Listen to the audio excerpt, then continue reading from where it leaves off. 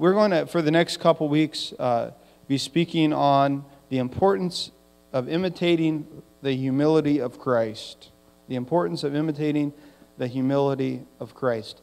How many of you know that a lot of times when we talk about imitation, we think of that as a bad thing, don't we? When we think of imitation, we think that that's or making fun of somebody, or maybe it's if you're making a recipe and you use imitation, you think of that as being like cheaper quality ingredients. Or you think of imitation as being unoriginal. You'll say, well, he's just imitating that other preacher, or he's just imitating that other person. And a lot of times we think of imitation as a negative thing. But do you know the Lord told us to imitate Him? Believers are supposed to imitate Christ. Christ is not an example to the lost. Christ is an example to believers. Because the lost don't need an example. They need a Savior. But once you've been saved, then you're supposed to start imitating Jesus. Amen? So we're going to speak about imitating the humility of Christ. Because when we imitate Christ, what happens is that the substitute is actually better than our original. The substitute is better.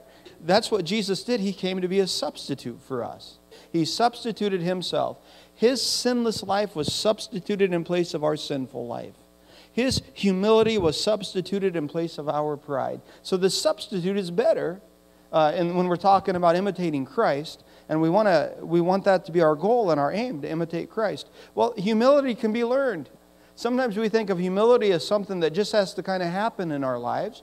But according to a verse we're going to read in just a minute, humility can be learned. We can learn it through imitating Christ. Through imitating what Jesus did, we can learn to be humble and receive the benefits of humility, and also do the good works of humility in the world around us. We're going to focus in on one verse. We're going to go to many, but we're going to focus in on one verse in this study, and that's Matthew 11:29. You can turn there if you want. And Jesus said there, He said, "Take my yoke upon you and learn from me." Did you hear those words? And learn from me. Matthew 11:29. Take my yoke upon you and learn from me. So that means humility can be learned. It's not something that we just have to catch. We can teach ourselves to be humble. Take my yoke upon you and learn from me. And then He goes on to say, "For I am gentle and humble in heart, and you will find rest for your souls." A lot of times we think of humility as a huge sacrifice. It's a lot of work to be humble. It's hard to be humble, and sometimes that's true. But Jesus said that if we properly understand humility, that it'll actually be a rest for our souls. Did you know humility can be a rest for your soul? Not just a sacrifice, not just a hard thing you do. Well, this is all wrapped up in this verse. Matthew 11:29. Once again, Jesus said, red letters, "Take my yoke upon you and learn from me. I am gentle and humble in heart, and you will find rest for your souls." Well, I heard a story of a mother that was having a lot of trouble with her girls. They were fighting like cats and dogs, and Christmas was approaching. So this young mother thought that she had just the most brilliant plan to fix the problem. And she told her girls, she said, Santa Claus only brings presents to good little girls. He doesn't deliver presents to girls that are being naughty. But the fighting just kept on going and kept on going. So she had this brilliant idea. She called her sister-in-law and made like it was Mrs. Claus. And her sister-in-law was very upset because everybody knows that at Christmas time, Santa and the elves and Mrs. Claus is very busy, and you shouldn't be disturbing them at Christmas time. And so she persisted with her sister-in-law, and finally Mrs. Claus said, "Okay, Santa can speak to one of the girls, but he's very busy. It'll have to be a very quick conversation."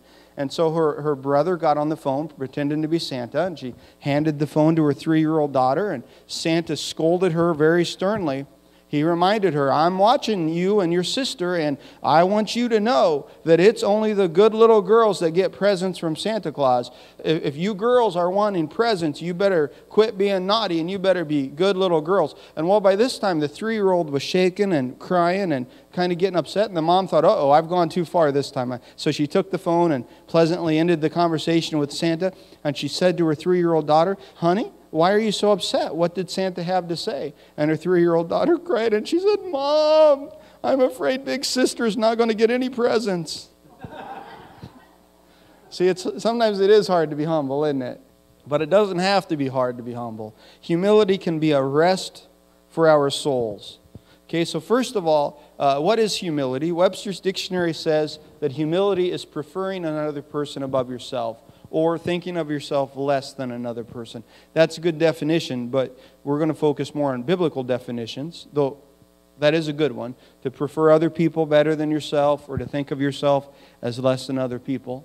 The Bible has several different variations of the word humility. We're not going to go through them all, because there's actually a number of them. But this verse is the best definition of humility in the New Testament, these words of Jesus.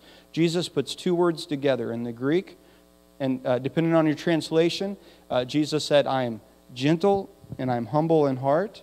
Or he said, I'm gentle and lowly, is what some translations say, in heart or in spirit.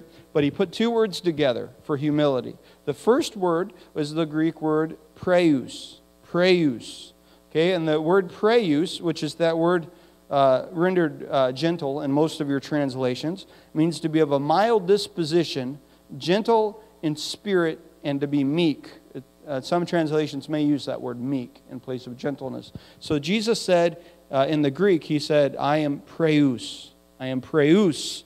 I am gentle, I am meek. But there's something really interesting about that Greek word preus. What it means, basically, is that you're not going to defend yourself against a false accusation. That's according to the New American Standard Greek Lexicon. It carries the idea of not defending yourself against a false accusation. Jesus said, I'm very preus. How many of you know that there are times that you do have to set the record straight? When you have your opportunity, you can speak and set the record straight, but you shouldn't have a lifestyle of always having to set the record straight. The lifestyle of Jesus was to be very preus, to be very much not even wasting time on false accusations. Okay, because how many of you know false accusations are going to come? And this is the quality of just relegating yourself to understand that my Heavenly Father is going to take care of me. It doesn't matter what man says of me. As long as my heart is right with my Heavenly Father, God is going to take care of me. And that's the disposition that Jesus had in life. We can learn that disposition. We can learn to be preus. We can learn not to retaliate when there's false accusations, when there's attacks. This is a very good church, and there's not been a lot of that here. But I tell you, I've had some churches where there's a lot of false accusation happening. I used to always pray, Lord, get them.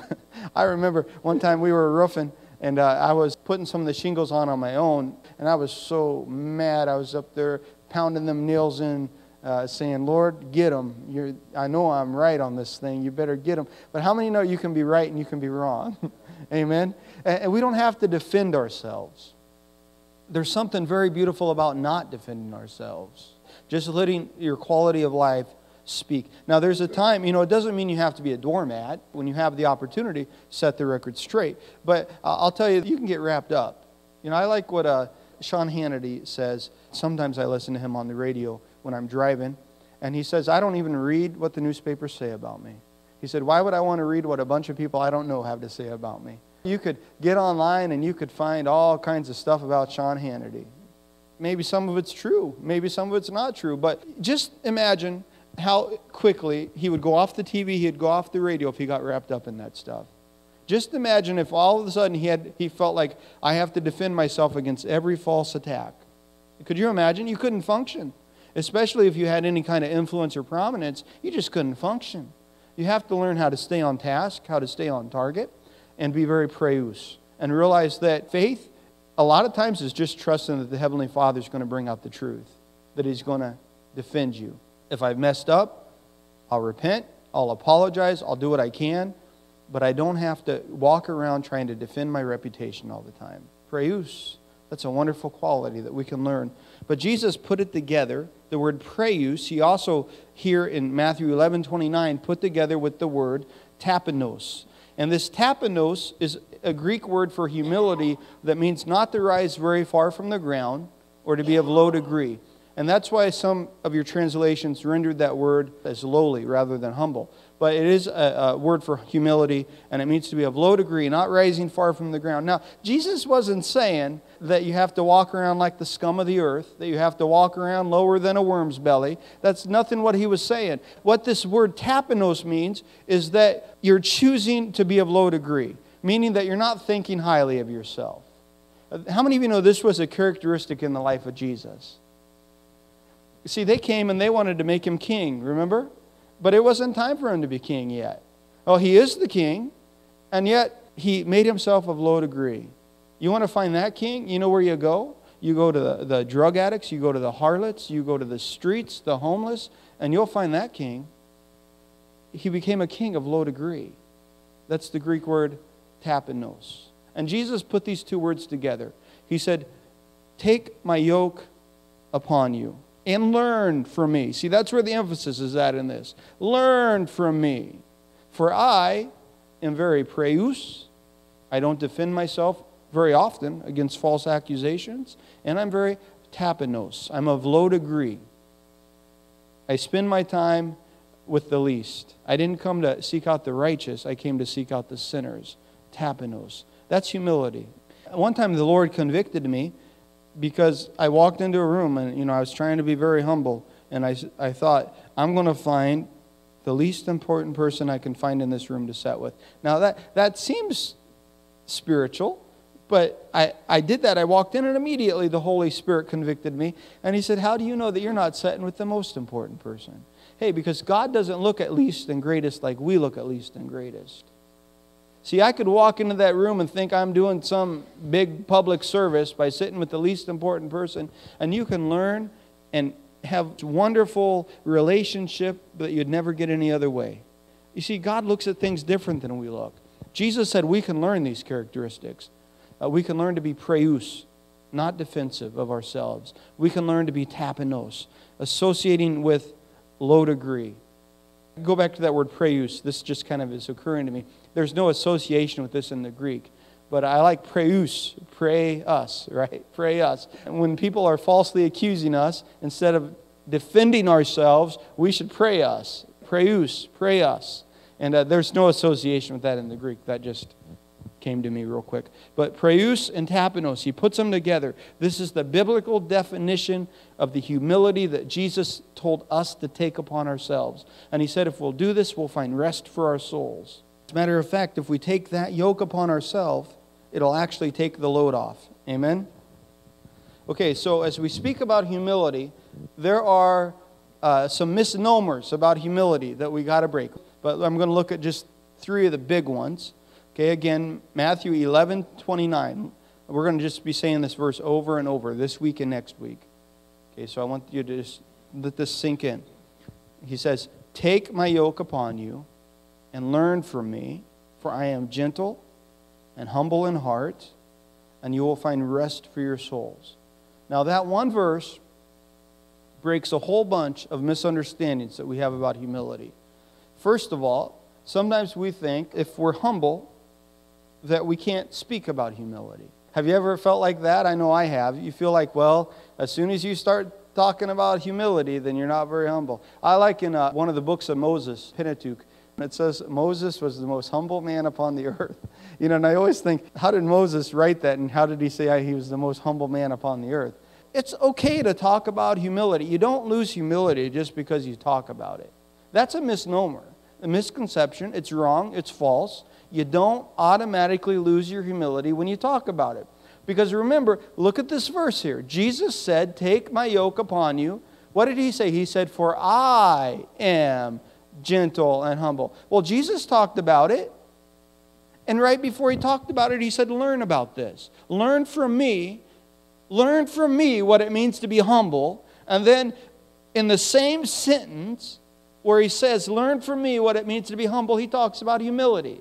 See, that's a misnomer. Sometimes people think that if I speak on humility, I've just lost it. I can't think I'm humble, and I can't say that I'm humble. If I do that, then I've lost my humility. Well, that's just false.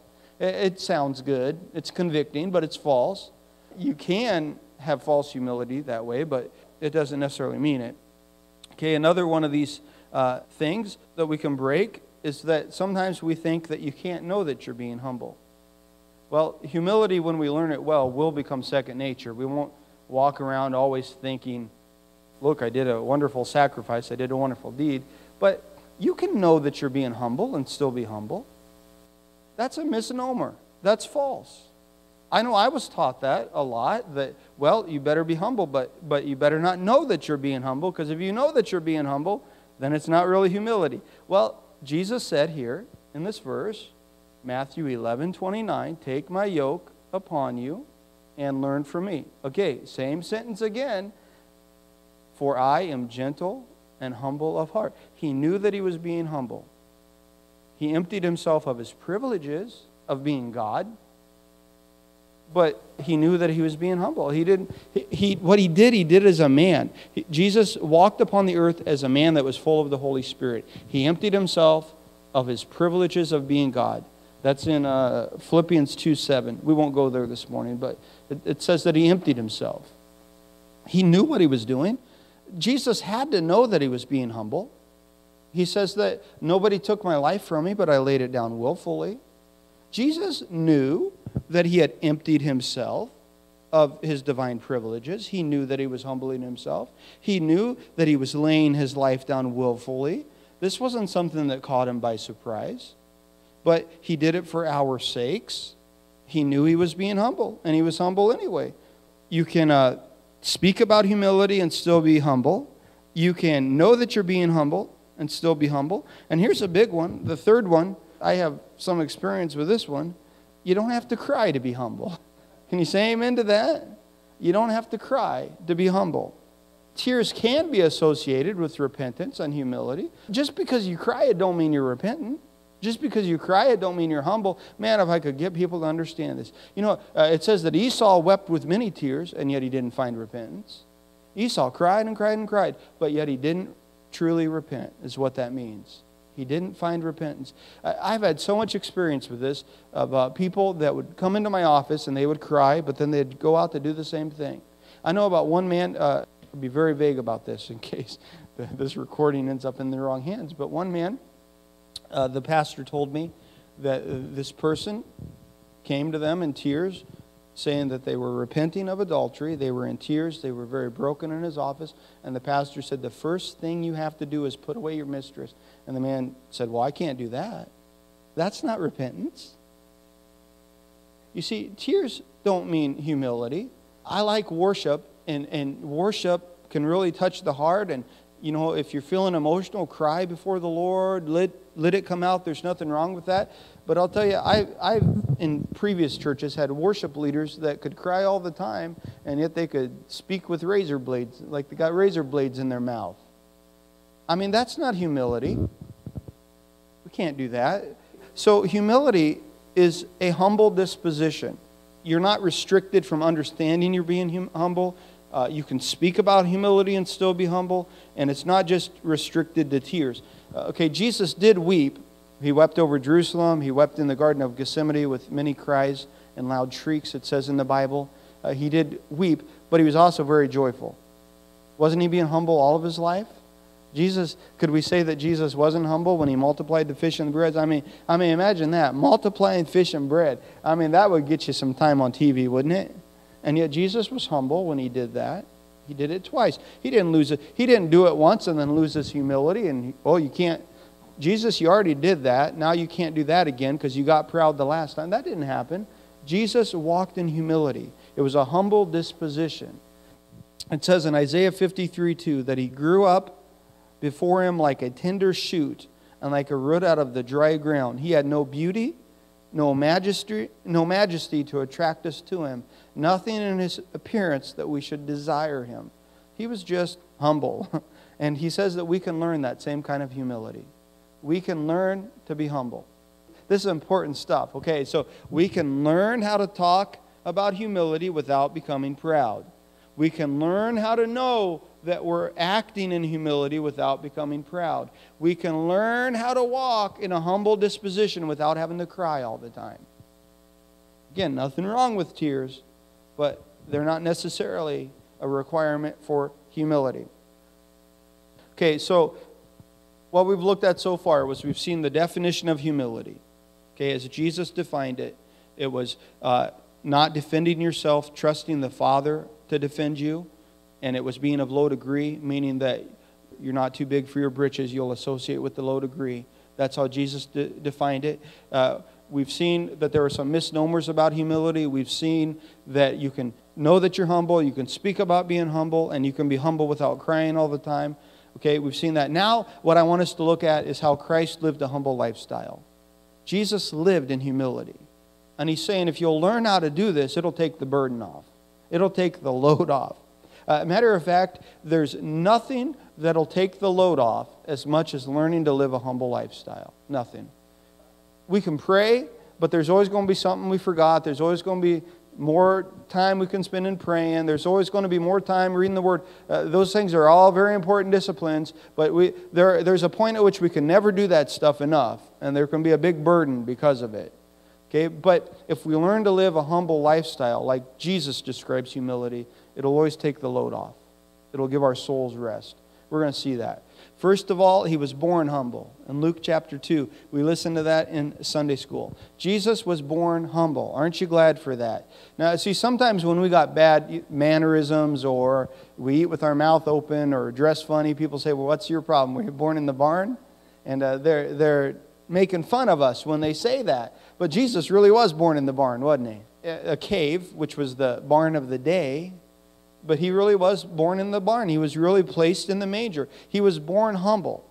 Okay, he chose to be born humble. We talked in Sunday school how Jesus, one of the reasons he took the name Jesus is that was a common name. And he's the Savior of the common man. Aren't you glad that Jesus was born humble? See, we maybe didn't get to choose how we were born physically, but we can be born humble spiritually. I have no problem with saying a person got born again, meaning that they got saved. I have no problem with that. We're used to that terminology. Most people that speak English know what that means. They got born again. So I'm not trying to split hairs and cause a problem here. But if you want to be strict within the context that Jesus used the word born again, he was speaking to a religious person. He was speaking to Nicodemus. Jesus didn't go out and speak to the drug addicts, the prostitutes, the sinners about being born again. The act of regeneration absolutely was there, but he didn't use the words born again with them. We've coined that. We've said, okay, that's a born again experience. That's okay. There's nothing wrong with that. But that's not how Jesus used it. When Jesus used the word born again, he was speaking to a religious leader. And what he was speaking about specifically was he was saying, Nicodemus, how do you not understand this? It's time to be born again in your thinking. Read it. Read the story. Nicodemus came to him in the night. He was one of the leaders of Israel, one of the religious leaders of Israel. And Jesus told this person that I guarantee he was in the synagogue every time the doors were open. He was at all the prayer meetings. He was at all the fellowships. He was at everything. He loved God. There was no doubt about that. That's why he came to Jesus. That's why he came and sought Jesus out. He had a heart for God. And Jesus tells this religious person, he says, hey, you want to enter the kingdom of God, you got to be born again. Now, let me tell you, when you're already at the top of your game, being born again means you're starting over. You're starting over in the way that you think. You're starting over in the way that you approach these things. See, that requires humility. To be born again requires humility. There's another person, we can see that at work, the Apostle Paul. Remember when he was Saul? Now, I don't know, but a lot of people that study history and study the Bible, they say that even if Paul would have never got saved, the world would have known who he was. Because Saul, he was advancing flawlessly in the law. Actually, the Bible says that he was flawless in the law, but yet something was still missing, wasn't it? And he was advancing, and he was known, and he was prominent. And here he was at the top of his game, advancing beyond all the people that are like him, zealous for the Lord, religious, always in church, always not just in church, but doing the law outside. And here he was on this Damascus road when he had an experience with Jesus. And guess what this religious man had to do? He had to get born again. He had to start all over. How many of you know that we can be born again and start all over? I don't care if you've been saved for 85 years, you can be born again today in your thinking. That requires humility. Let me word it this way. We don't have to go through and destroy everything we've been taught. We've been taught a lot of good things. A lot of good things we've been taught. Hold on to those. But maybe we need to look at some things as the Holy Spirit shows us with the confirmation of the Word. We're not on our own here. We're talking about the Word of God. We need to look at some things and be reborn in our thinking. You say, well, I already know everything. I've read that book 10 times through already. You know, I already know all of that. Well, it takes humility to be born again. How many of you know that Jesus was born in humility? Sometimes we got to start over in some things. I'll tell you, many times I've studied the Word, because I like to just study the Word. I mean, I could literally spend all day long, every day, studying the Word. I mean, I love the Word of God. That's the truth. And sometimes I've studied the Word, and I've put a sermon together, and you don't know how many times I've spent hours on that sermon, and you know where it goes? In the trash, if you're lucky. It goes on the shelf if you're not, for another time. But the Lord don't care. I mean, yeah, study to show yourself approved, but the Lord don't care about all of our effort. Sometimes we just got to start over in things. And that takes humility. We can be born again in humility even if we've been saved for many years. Okay, Jesus was humble in his lifestyle because he was submitted to his parents. He was submitted to his parents. It says in Luke 2:51 that he went down to Nazareth with them and was obedient to them, but his mother treasured all these things in her heart. Now remember what happened here. We were again talking about this in Sunday school. They were coming back from the temple, and they had gone 3 days before they realized Jesus was even gone. I like what Leon said. You know, we'd notice 2 hours later if our kids were missing. How did they go 3 days without realizing that Jesus was gone? But you see, it just shows us how easy it is to go about everyday life without the presence of Jesus, doesn't it? Because it's the way that we've always done it. I'm sure that they were just doing what they always done. They're not bad people. God wouldn't have given Jesus to them if they were illegitimate parents. I mean, they were good people. God entrusted his own son to them. How would you like to be responsible for the Son of God and not realize he's missing for 3 days? But they were just going about their normal business. They were just going on like they always do. And one day they realized the presence of Jesus is gone. We better go back and find him. He's right where we left him. And they found him in the temple doing the Father's business. I've perhaps said it before, but if you're lost, sometimes if you're wondering why your life's a mess, maybe you need to go to church, because maybe Jesus is in there. He'll fix your life up. You don't know how many times I talk to people that know better, and their life's a mess, their family's a mess, their finances are a mess, and you say something like, when's the last time you went to church? Well, a couple years ago. You want to know where Jesus is at? He's right in the church that you grew up in that you haven't been to for a lot of years. Go find him in there. Some people need to hear that. Some people, their finances are in a mess. And, I don't know why God don't help my money. You want to find Jesus? Go put your tithes in that you haven't been putting in for 6 months, a year. You'll find Jesus doing his Father's business. But then there's the other side. There's us that are the faithful. Because I know, we all say amen to that, right? Amen. Because that's pitchfork Christianity again. You wouldn't be here if that applied to you. To us, what the Lord says, sometimes we can go about the normal business of church and not realize the presence of Jesus is gone. We've had our Bible study, we've had our worship, prayed and anointed, and done all the stuff that we do in church, and yet, where's the presence of Jesus? And Jesus to us is saying, hey, guess where I'm at? I'm in the nursing home. Lord, why haven't you been here for 2 or 3 weeks? Well, come to the nursing home and find me. Lord, where are you at? Well, why don't you come out and do something for somebody that don't deserve it? You'll find me. Because he's always about his Father's business. Jesus submitted to his parents. After they came back to the temple and found where he was at, it was then that it says he was obedient to them. Now, we know that Jesus lived a sinless life. We believe that and affirm that.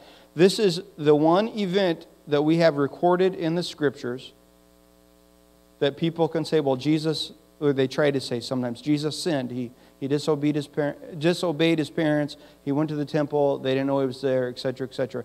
But he didn't disobey them. When I listen to that story or read that story, I don't see Jesus disobeying them. I just see that they forgot about him. They left him. Jesus didn't sneak out and go there. They left him there. What it looks like to me. But when they came back for him, Jesus obeyed. And that's pretty good for a 12-year-old, because how many 12-year-olds think they're 22? That's pretty good, especially when the people were listening and they were impressed with him. And he didn't go on to The Voice or something. Jesus went with his parents. He obeyed his parents. That's humility. To be 12 years old and know that you really do know more than your parents, and you have to submit yourself and go with your parents, that's humility. Jesus was also humble in the fact that he was raised in an average family. Matthew 13:55 says, this is one of the accusations. They say, isn't this the carpenter's son? Isn't his mother's name Mary, and aren't his brothers James, Joseph, Simon, and Judas? So the family was ordinary. I believe that Mary and Joseph were fine people, or God wouldn't have entrusted them with his son. But the family was still ordinary. If you really are reading the book, if you've read it through a few times, you'll see how ordinary the family is. Jesus' brothers didn't believe in him at that time. If you remember, just before Jesus went up Palm Sunday, his brothers were challenging him, and they were saying, why don't you go up to this festival? They were mocking him, making fun of him. There's no public figure that comes to prominence in private. Hey, Jesus, if you're the big stuff, why don't you go up? See, it was a normal family like any other family. One time, Jesus was teaching and healing many people, and it says that his parents and it doesn't say parents, it says his family thought he was out of his mind. They thought he was crazy. And they went up to get Jesus, thinking he was out of his mind. And the people came in, they said, Jesus, your mother and brothers are here. They're here. And he said, my mother and brothers are the ones that hear the word of God and keep it. You see, he was humble, but he also wasn't bullied at the same time, was he? Because they were coming to get him because they thought he was out of his mind. But he was raised in an average family.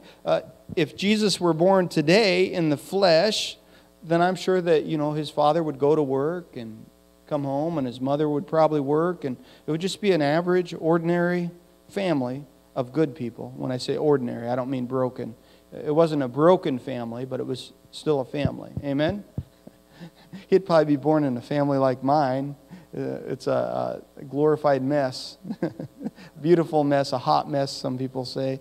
It's beautiful. I mean, I'm blessed. I'm just going to pontificate a little bit here. Oh, now Delaney's coming out. She hears me talking.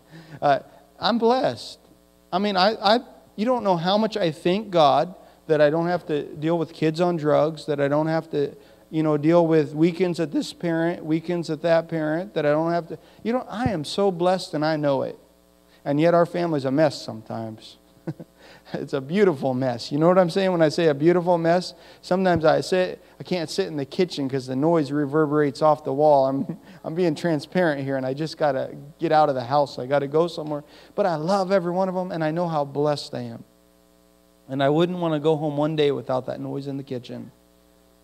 See, that's how Jesus' family was. He was just, the people said, his sisters marry among us. His brothers live. Who does this guy think that he is? But Jesus didn't defend himself. He just kept his nose to the grindstone. He just kept on target. He didn't get pushed around, but he also didn't defend himself at the same time. He was raised in just an average, ordinary family. And when I say average, ordinary, I mean a godly, blessed family, ordinary in that sense. Okay, Jesus became poor to reach the lowest man. 2 Corinthians chapter 8, verse 9. It says, for you know the grace of the Lord Jesus Christ, that though he was rich, yet for your sakes he became poor, so that you through his poverty might become rich. Jesus became poor to reach the lowest man. He didn't have to. And by the way, if you read that verse, it says that he became rich. He became poor so that we could become rich. It's not just talking finances. It's talking about rich in life, blessed in life. But Jesus became poor. He bore our poverty. He was humble in that. He was humble in that he reached the lowest man. Now, back when we lived in Los Angeles for a short time, years and years ago, Mr. T was still known. I haven't seen him for years. You guys know who Mr. T is, right? From the A-Team with the big mohawk. Well, Mr. T is a preacher. Not everybody knows that, but he's a preacher. You know, he was still kind of known, and he would go down to Skid Row and places, and he'd preach the gospel. But what he would do, you know, one of the things he is known for is all those gold chains and necklaces and earrings and all that stuff. But he said, when I go into the house of God, he said, I don't wear those things. He took them off. because he's not there to be a show. He's there to worship God. But when he went down to Skid Row, he would wear those because people recognized him that way. And they would all come out in the inner city, and they'd want to see Mr. T and see all of his gold chains and necklaces. But when they'd come out, he'd preach the gospel. He knew he was being humble. That really spoke volumes to me. I really like that. When he goes to church, he said, I'd take them off. I don't wear my gold chains and my earrings into church. I mean, a little bit of respect's hard to find sometimes nowadays, isn't it? Okay, Jesus submitted himself to temptation so that we can know that he understands our trials. Hebrews 4:15. For we do not have a high priest who is unable to empathize with our weakness, but we have one who has been tempted in every way, just as we are, yet he did not sin. What's powerful about this, as James Dobson has said, we're not who we think we are. Did you know that? You're not who you think you are? And we're not even who other people think we are. Who we are is who we think other people think we are. So in other words, most of the time, if I think that Leon thinks about me a certain way, then probably I'm going to live out that way without even realizing it. If I think Leon thinks a certain way of me, then I'm going to act like that without even realizing it. It's just a subconscious thing. We're not who we think we are. We're who we think other people think we are. Well, Jesus submitted himself to temptation so that we could know he understands our trials. Now, if we have a right understanding of Jesus, we can be who we think he thinks we are. Well, this is powerful stuff. How many of you think that when Jesus thinks of you, he's thinking about that old dirty sinner? How many of you think that when Jesus is thinking about you, he's thinking of, all of your flaws, all of your shortcomings, all of your failures? Well, it's hard to live a Christian life like that. Because you're always thinking God's trying to get you. You're always thinking, I'm just going to mess up again. I'm just going to sink lower than ever before. But if we understand what God really thinks about us, if we understand that he was tempted and tried for us, he knows. Sometimes I don't know why I do what I do, but Jesus knows why I did it. He understands more than I understand why I do what I do. And if we understand how he thinks about us, that he thinks we're great. He thinks you're so wonderful, he wants to spend eternity with you. He wants to marry you and be with you for all eternity. There's an old saying, some people, they used to say this up north, they would say, would you fish with him? And that meant, do you like him enough on your personal time to fish with him? And but Jesus would fish with you, wouldn't he? He is always available. He's always there.